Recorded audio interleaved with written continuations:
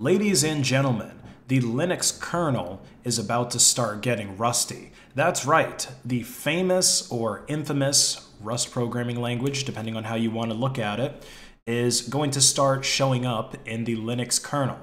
Now, Rust has been gaining massive popularity over the years. Many popular applications like Firefox, Threema, even Dropbox's file synchronization engine is written in Rust. But these are all user space applications. What about a kernel? Is Rust an appropriate language to be built into a kernel? Well, I've never written kernel code or coded in Rust for that matter, so I can't really give you an expert opinion directly. But here's what I do know. There have been attempts to build entire Unix-like operating systems in Rust. Redux OS is probably the most popular example, and I might do a video about it if you guys are interested. I have tried this out a while ago in a VM, and it wasn't bad. You know, I wouldn't be surprised if it's a whole lot better now. So I think that this is pretty good as far as maybe a rough draft for compatibility with using Rust and, building a whole operating system with it. The major difference would be that React uses a microkernel, and of course Linux is a monolithic kernel, so totally different types. But there have been kernel modules that people have been writing in Rust for years now for Linux. So the idea of putting Rust into the kernel, the Linux kernel, isn't exactly some type of crazy idea that's out of left field. Now, there are some pros and cons that I can see with adding Rust to the kernel and that I've been reading about from people that are more experts. Rust, it is a much safer programming language by default, and this is because you can compile Rust code. When you compile Rust code, your compiler is going to error out and refuse to compile code that would cause things like a buffer overflow or dangling pointers or any other kind of nasty undefined behavior. So that way, if somebody is not super careful or maybe is an amateur developer, they can create code that is more secure with regards to memory safety that they might not be able to do with C or C++. Now, it is important to point out that C and C++ languages themselves, they are not insecure. At the end of the day, a security issue is going to be introduced by a bug, and bugs are introduced by people making mistakes. So if you write a C or C++ program correctly, and you go through the proper QA process to check for security problems, then you'll be fine. Now, some other benefits to using Rust that were mentioned in this RFC about adding it to the Linux kernel is that you have a stricter type system for further reduction of logic errors. So this kind of goes with the whole security, the extra security that you get with Rust that I just discussed. There is a clear distinction between safe and unsafe code. So there is an unsafe compiler flag that you can enable in Rust to create code that is unsafe that might be able to cause some of those memory issues that we were talking about. But that is actually sometimes necessary in certain instances, especially with very low-level development, and also in areas where Rust is going to be talking to C or to another programming language.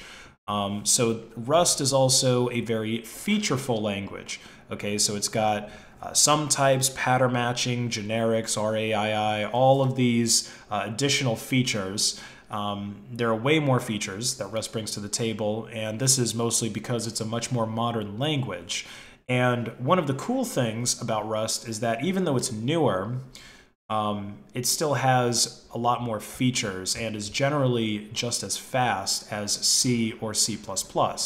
Now, Rust being newer, it also means that you have more developers that are going to be likely to learn it. So, C has been around for a long time, I think since like the 1970s, like early 70s. And if you've ever met a C developer or even a C++ developer at this point, somebody who actually works with it every single day and specializes in those languages, they're probably an older person. There's not people that are coming out of college right now, people that are in their 20s, generally don't really know C and C++. The new generation of developers are not learning it in school. They don't need to learn it in order to work and make money. And a lot of the time, it's more difficult to actually build things in C or C++ than these newer languages. So why would they even bother learning these system languages? And in a lot of cases, newer developers aren't learning system languages at all because web apps and online apps are all the rage right now. But you get the idea. Someone needs to maintain all of this code that's being written once all of this C and C++ wizards are gone. Like you kind of have this issue with things like COBOL, for example, which I think goes back even further than C, but like it's so difficult to find anybody who's actually working, like not retired, that knows that language very well. And so you end up with people that are almost like trying to decipher hieroglyphics when they're trying to figure out the code base of these really old legacy systems. But yeah, once all the C and C++ wizards are gone, if all of the kernel is written in something that the new devs can't understand, then things are going to get really bad. Now, as far as the negatives go, let's look at the why not down here. And one thing that I don't even think that's mentioned here, which is just kind of more my opinion, is that simply adding another language to the kernel, regardless of how good it is, it kind of violates the KISS principle, right? Keep it simple, stupid, which is a good philosophy to follow, not just in programming, but in just about anything, engineering, building a business. You want to keep things as simple as possible because the more complexity that you invite into the system, the more moving parts, the more chance for something to go wrong. Linux is already a pretty big monolithic kernel. There's about 28 million lines of code in the kernel right now, and it's had about 1 million commits on it, and that's just on GitHub. It's been worked on for more than 10 years before it was ever on GitHub. And another issue, which is a really personal one to me, and it was mentioned in here that it's really more just an issue for developers, which I disagree with because this is something that I'm going to deal with and some of you might deal with, and I don't consider myself a developer. But it's that Rust is, if it's going to be a hard dependency, if you're using Gentoo or some other source-based distro, then you're going to have to compile Rust in order to compile your kernel, which adds a significant amount of overhead to the whole job. Like on my system, for example, and I'll just show this to sort of prove a point. So this is compiling Rust, but it actually takes longer just to compile devlang Rust than it does to compile my entire kernel on Gentoo. So you get the idea.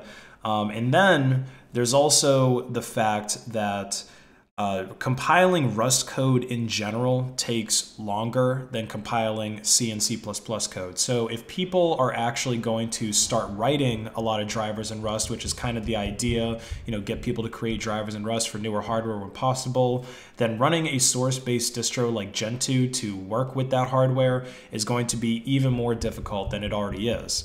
Rust also doesn't have as many compilers available for it compared to C and C++, and doesn't have nearly the same level of platform support that C and C++ have, again, because Rust is much newer.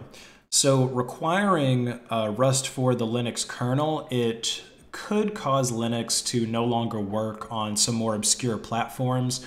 But even if you're using something fairly standard like x86 or AMD 64, there are hardware limitations. So like, for example, you saw when I was emerging Rust here that it's checking to see if you have at least 10 gigabytes of disk space available. Now this is probably more for just compiling it. I don't think you necessarily would need that if you're just going to download a binary of Rust, but you get the idea. Like, it can add more restrictions in place as far as what's going to be able to work on your system, or whether a rusty kernel is going to be able to work on your system at all.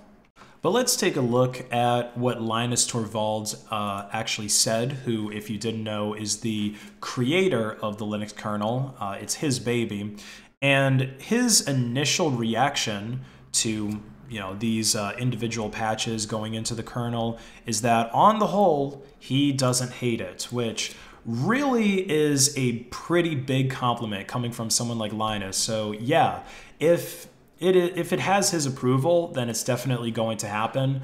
But I'd like to know what you guys think. Do you think that Rust is going to be good for the kernel? Do you think that the entire Linux kernel is one day going to be written in Rust like the one that Redox uses?